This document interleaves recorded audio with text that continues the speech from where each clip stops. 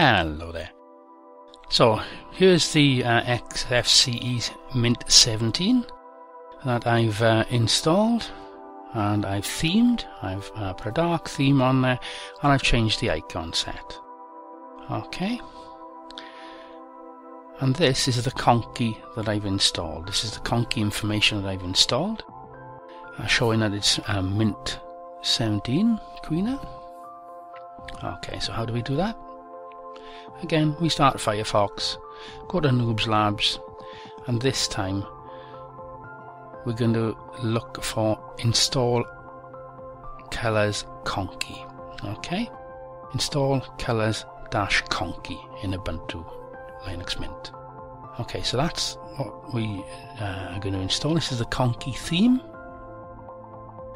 Okay, X that off. Now it says what we need to do to start. Right, so we need to start a terminal. Now it says that we need to install sudo apt-get install conky, then conky all. So we can get away with that by just saying sudo apt-get space install space conky all. Press enter. Okay, enter your password, press enter again. Conky installs. Okay, so next we need to highlight this. So all this is doing is just downloading a file. So highlight it, middle button click to paste, highlight, middle button click, and enter. Okay, that's easy, isn't it? Right, so the next thing it's asking us to do is make a startup entry.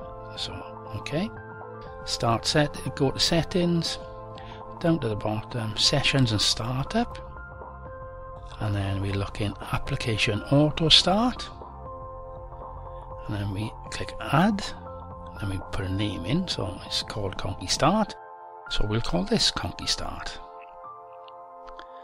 Okay, click the browse button, go to our home folder. If we can't see any hidden files, which you won't, press Ctrl H. And now we can see Conky Start, highlight it, click OK again, click Close. Okay, next bit. Colors for one CPU. Well, on this computer there's 2 CPUs. So what we're going to do, we're going to go down to the 2 CPUs. Oh man, it's even got 4 CPUs, but we're going to use 2 CPUs. Okay, so I need to highlight this,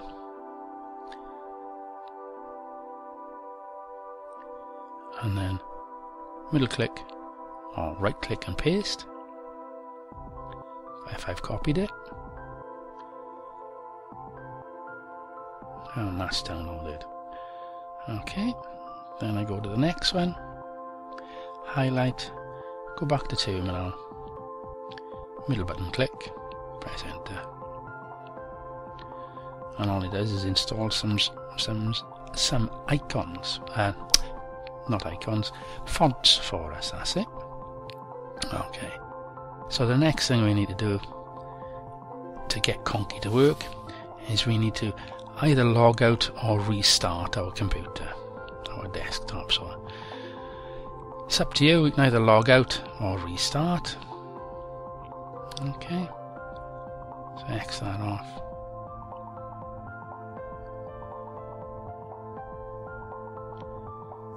So log out or restart.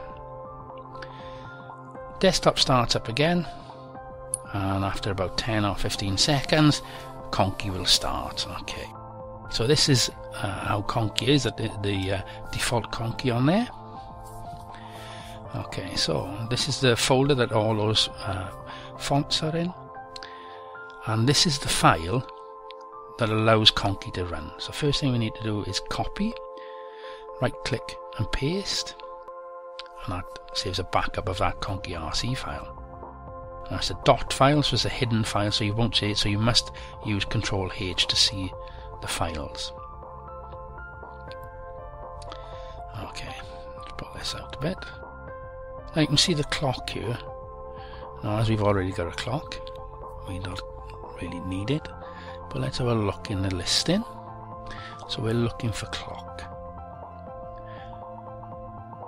Okay, keep on going up, and there's the clock section. As I said, we've got the clock there, and what I'm going to do is put my cursor there, and I'm going to press the hash sign, or I think the Americans call it a pound sign. Okay, and then go down again to the next line, press pound, which I didn't do on this time, as you can see. Okay, so you can see the clock has disappeared. Okay, so using the hash sign comments it out. Okay, so here we can see that color 0 is white. Now I happen to know that I want to change the next one down to white as well. Click Save. Conky updates, and you can see the CPU and the memory is far easier to see. Okay. So there's lots of different things you can do. So I want to get rid of the kernel bit. So trying to search through it manually is going to be a pain. So I click Find, and I type in kernel as it shows. Okay. Close that, and we can see kernel is there. So what do? We comment those out using the hash. Okay, I want to leave the uptime. The uptime is the next line. Okay, click Save. And the kernel's disappeared, but it is showing how long that the system has been running. Okay. So that's how to make some changes. You can make the changes however you want. If you've got another Conky that you want to use, you can do this kind of thing as well. Okay, so let's X that off a second, and we'll go to my documents, and I'll go to Conky machine info. Now this is a little bit of information I got out of another Conky. Okay, and it's this section here. So let's highlight that. And I'm going to copy it. And then I'm going to open my other .conky rc file. Okay, press Control H. Let's go down. And there's the .conky rc. Okay, so I'm going to look for the word system. So system is near the top, as you can see. Okay, so